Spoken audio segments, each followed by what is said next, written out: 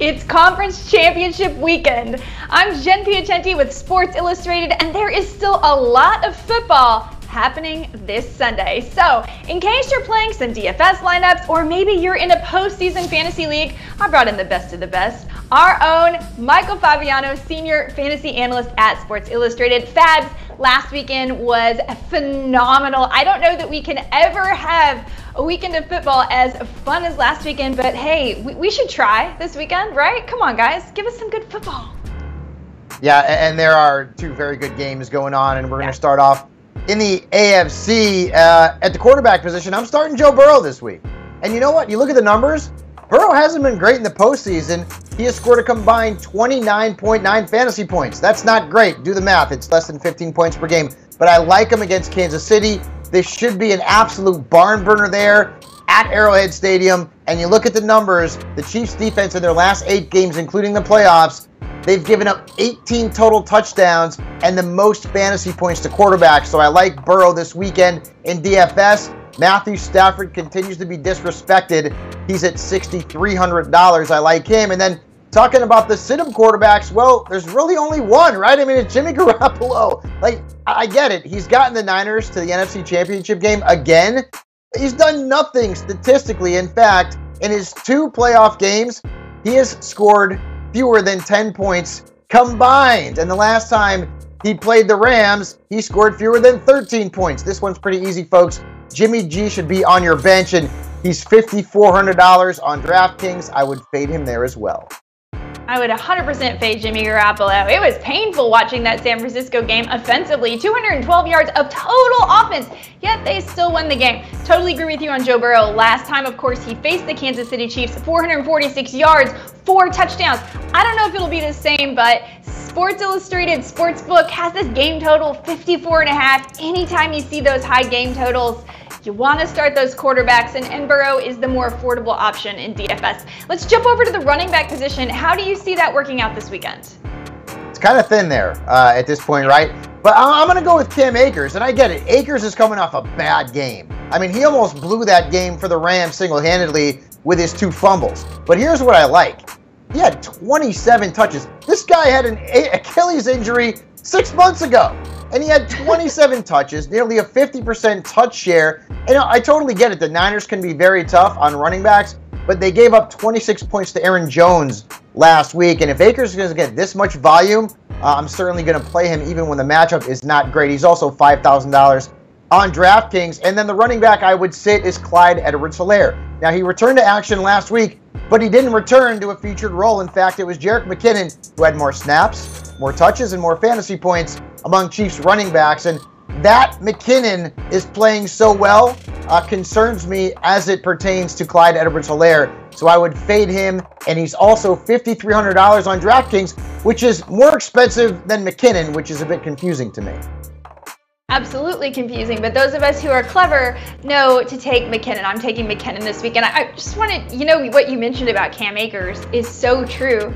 And I think it's interesting that in the postseason, we've had Joe Burrow, Derrick Henry, and Cam Akers, all people kind of in comeback years, and they were all fantastic. I know we only saw Derrick Henry for 1 game, but man, even 50% of Derrick Henry says to me he's still a stud. Looking forward to him next year still. Let's jump over to the wide receiver position. How do you feel like it's going to shake out this weekend? Lots of options. We've got a lot of studs, right, going on. I mean, you've got Debo, you've got Cooper Kupp, you've got a lot of really good wide receivers. Jamar Chase, I'm going to go with his teammate, T. Higgins. I told you to play him last week. He had nearly 17 fantasy points. And again, I think this is going to be a very high-scoring game against the Chiefs. And their defense has struggled against wide receivers lately, allowing the 2nd most touchdown catches and the 3rd most fantasy points to the position since week 12. If you're looking for a DFS bargain, how about Byron Pringle at $4,300 in that same game?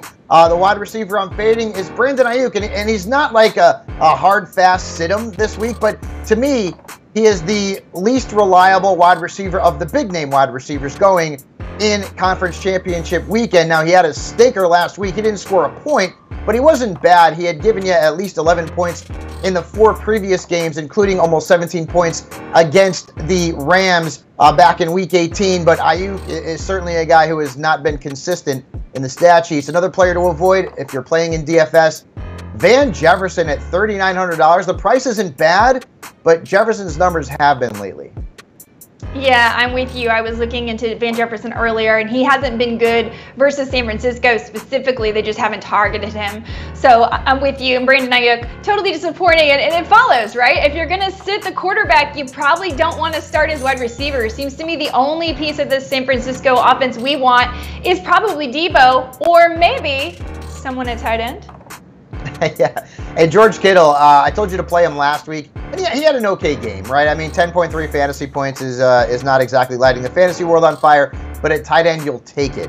But listen to this trend. He has dominated the LA Rams, whether they've been the St. Louis Rams or the LA Rams, 16 or more fantasy points in 6 of 7 meetings against this franchise, including 3 games with more than 20. Now, in his last game against the Rams, he didn't do much. But overall, historically, Kittle has owned the Rams, and I would continue to start him this week. Speaking of the Rams, Tyler Higbee could be a nice bargain at $3,700 on DraftKings. The tight end to sit. Listen, we've got 4 guys, okay? So I'm going to go with CJ Uzomah here, and I was wrong about him last week. I didn't want to chase the points, and ultimately he had a pretty good game, right? He's had 32.5 points in his first 2 playoff games of 2021. That's not bad at all. But this is a bad matchup. The Chiefs' defense has allowed no touchdowns and the 3rd fewest fantasy points at tight ends in their last 6 games. So I'm fading Uzomah. He's also $3,400 on DraftKings. I'd prefer Higbee there. What, no Kendall Blanton? Come on, Fabs. I mean, didn't you call that last week, that touchdown? Everybody had right. that. I mean, yeah, I know. I try not to go for the low-hanging fruit too much. That was way too low-hanging fruit. I'm totally with you there, and I like Tyler Higbee as well. That $3,700 price tag on DraftKings looks really nice. He's actually had 3 touchdowns versus San Francisco this year. He's the guy that Matt Stafford has found in these particular matchups. So if it ain't broke, don't fix it, and the price is certainly right. So I'm with you. If you guys are out there trying to set your DFS lineups, don't worry. We will also have an article for you on si.com/fantasy with even more picks and fades for this weekend. No matter what, enjoy the football, and remember to hit subscribe right here so you don't miss any of our start sit videos, waiver wire videos, and hey, there's a lot more sports to come. We've got NBA, we've got MLB. We will be here for you, always at si.com/fantasy.